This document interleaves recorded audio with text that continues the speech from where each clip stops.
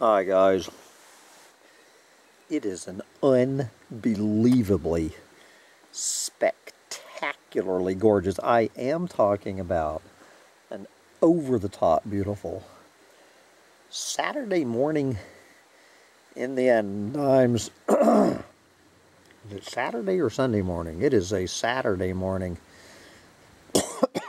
in the end times, and that is Saturday morning, September 2nd, 2023, here as the weird Labor Day weekend 2023 slogs on, and with everything to think about on this spectacularly beautiful morning, I'm thinking about dying. Well, sort of thinking about myself dying, but just thinking about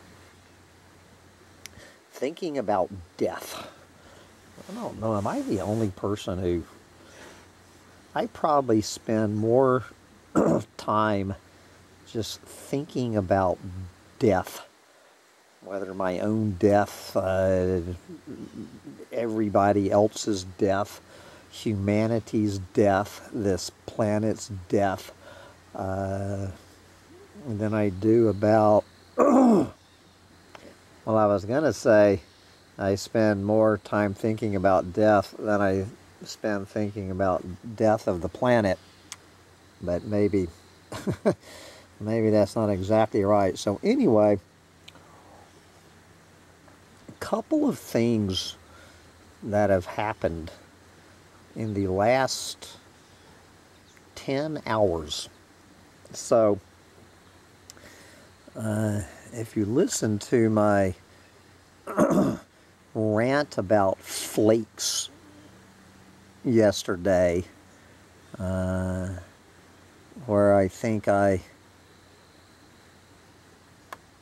somewhere dropped in there that famous John Lennon quote about life is what happens while you're making other plans. Well, I think that sentence could also read, death is what happens when you're making other plans. So, but in that rant yesterday, I was talking about these fucking flakes who on Thursday night just never showed up at Bugs in a Jar Farm. They had rented the Seahorse tiny house. Never showed up. To this minute, obviously, I have never gotten one word of explanation from these fuckers. Never showed up, but what the hell, I got the money, and I didn't even have to change a sheet. So yesterday, this very nice couple drives up here from New York City, also renting Seahorse. So they show up about 5 o'clock yesterday afternoon. Very nice young couple from the city. They were so excited to get out of the city for a few days. Oh, that's right. They said they were getting away from their children for a few days, that they had managed to unload the kids onto grandma for a few days. And so I bring them up to Seahorse. They absolutely love Seahorse. Everything about it is everything they were thinking and then some. They were absolutely happy with the place. So they told me they were going to go out and have a nice dinner in Ithaca on this beautiful Friday night, come back and have a fire, and they were only going to be here for one night, and then they were heading on to, I guess, it's up there by Sandy's, Letchworth State Park is where they were planning to be tonight. And So they go into Ithaca and have dinner. And they come back, and about 10 o'clock last night, I saw that they were having a fire up there. They had a big fire going. I could hear them talking. I could hear the woman laughing. This couple was clearly having a fine time around the fire on a beautiful moonlit evening. You know, the super moon was just coming up, which is absolutely gorgeous up there in the pines. They seemed to be having a perfect evening. So then what happened? So that's around 10 o'clock. So right around midnight, I would say about 11:30, this other couple who were staying in the Blue Dragon tiny house just got home from Ithaca. They had been up at the Cornell Observatory looking at the supermoon and the rings of Saturn at Cornell last night. So they get home at 11:30 and tell me that when they were coming up, they saw the people in Seahorse leaving at 11:30 last night. They just, it was just kind of weird, and I said, that doesn't make any sense whatsoever. I didn't believe them, so I didn't know what they were talking about.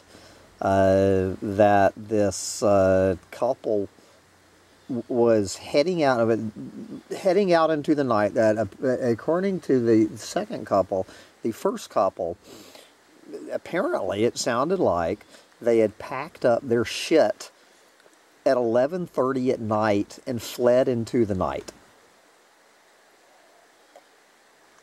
No word to me about anything being wrong. So I go up there. So it's getting close to midnight. So I head up to the to Seahorse, the tiny house. They are gone. There's still embers in the fireplace. You know, smoke coming out of the fireplace. There's still hot embers going in the fireplace. The lights are on in the tiny house. Go up there, no sign of these people. No note from them, nothing. They have packed up their shit and fled into the night without a single word. And I'm thinking, well, okay, I still don't have to change a sheet. You know, I've been paid. I've already banked the money for a weekend rate. That's $95 I put in my pocket from these people. Not one word to me. Disappearing into the night. So obviously I come back and I emailed them and said, guys, you know what the hell happened to you? That you were clearly enjoying yourselves at 10 o'clock last night, and then you're gone at 11:30. Is there something I need to know? And of course, what I was preparing myself for was the B word, the double B word. And I thought they were going to tell me that they had found fucking bed bugs. Which strikes, if anything, strikes terror into a vacation superhost's heart. So I'm thinking they had found some goddamn bed bugs and fled in terror. And so I sent out that message last night. So I get up this morning and open up my email, and I have this message from this very nice young woman. And she said, Sam, you know, we absolutely loved it up there. And they were having a perfect evening, just as I thought, and I guess they got a phone call. I didn't even realize the damn phone worked up there. They got a phone call that her best friend had died. Just out of nowhere. There was no explanation of how her these guys were like 30, 32 years old. I'm assuming that probably a car wreck or maybe fentanyl. Who knows? She said out of nowhere, she got this horrible news that her best friend was dead. And they threw everything into their gas-sucking car and fled back to New York City to deal with this shit. And so I just told her, you know, I emailed her back and I said, I'm very sorry to hear that, and you have a free night in Seahorse whenever you want to use it. So this is how, is that how life happens when you're making other plans, or death happens? Just how quickly. And so the other thing is, all of this and all of this crazy shit is going on around midnight, and somewhere in there I recorded this rant while I was waiting for the kids who were going to Cornell to come back and get them settled in. I recorded this rant about that motherfucker scumbag murdering that 11-month-old baby, and now wanting the taxpayers to pick up the tab to cut his dick off because he claims he is a woman trapped in a man's body. This fucking murderer who needs to, well, I don't need to repeat that rant. So I record that rant, and then somewhere in the middle of all of this craziness, all of this shit happened. All of this crazy shit happened between 10 p.m. and midnight last night. So the other thing is, which may or may not have something to do with that big old BLT sandwich followed by this big old scoop of blackberry cobbler drowning in vanilla ice cream at 10 o'clock at night. So I have this delicious sandwich, this delicious cobbler, and I'm joking to myself about heart attack on a plate. So I have this big old thing of cobbler. I'm feeling absolutely fine. I eat it inside the house. I come out to the tiny house, and I was carrying, what was I carrying? I had my computer in one hand and my second margarita in the other.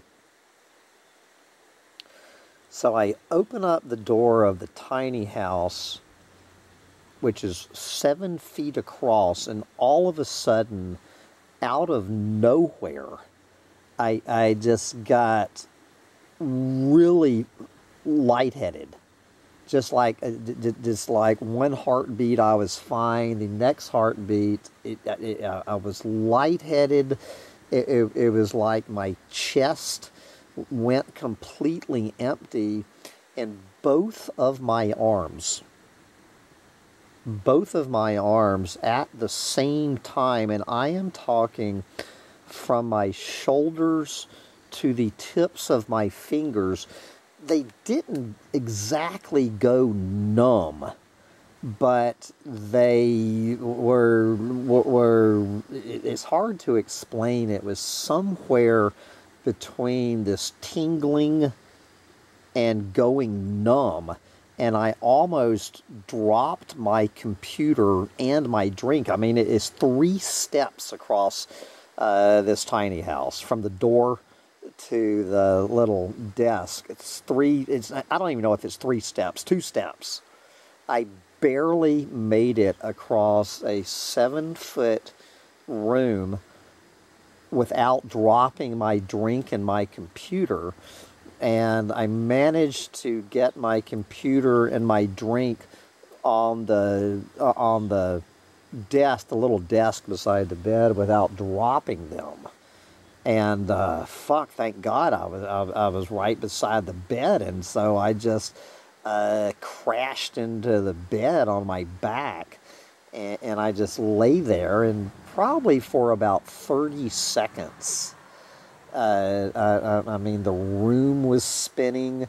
My arms, both of my arms, were pretty much worthless. And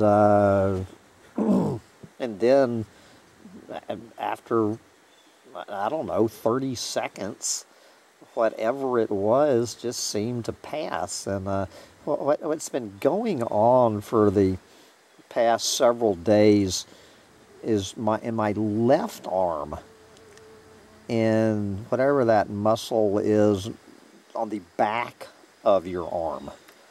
Is that your triceps? But anyway, whatever that muscle is on the back of your arm, so just above the elbow, I've had this uncontrollable muscle spasm going on. You know that we have those rapid muscle spasms. That's been happening.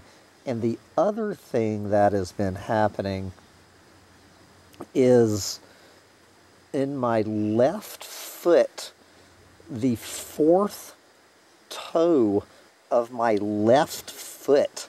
I mean, I can feel it right now. It has some sort of weird nerve thing going in it where my toe is just like curling in, and it's all I can do to stretch my toe back out.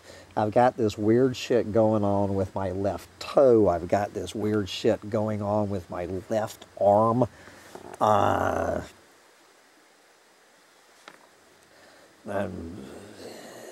you know, almost ready to black out with both of my arms, and going and losing control of my ability to grip.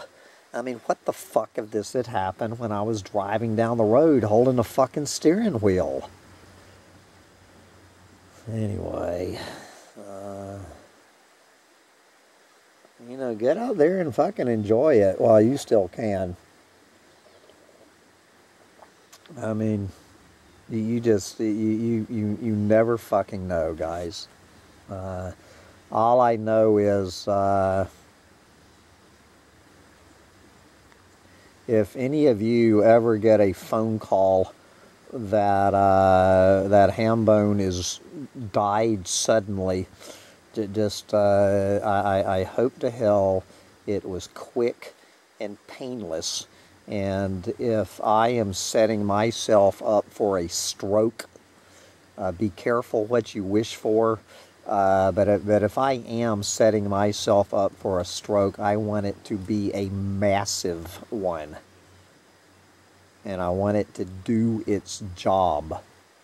The thought of the thought of having a stroke that doesn't kill you, or being paralyzed, anything like that, stroke, paralysis, where you can't use your fucking arms and your legs, it strikes a hell of a lot more terror into me than the comfort of dying. So anyway, guys, that's what I'm thinking about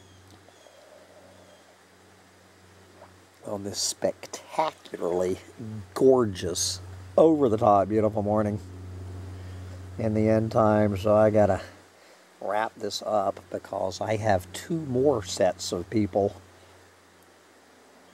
showing up or not. It's going to be a full house at Bugs in a Jar Farm the next 2 nights. The little dog and I are, who I just found out has fleas, the little flea bag, and I will be staying in that goddamn trailer for the next 2 nights. Anyway, get out there and enjoy not having a stroke while you still can. You never know when the Grim Reaper will come knocking. We all have a date with the Grim Reaper.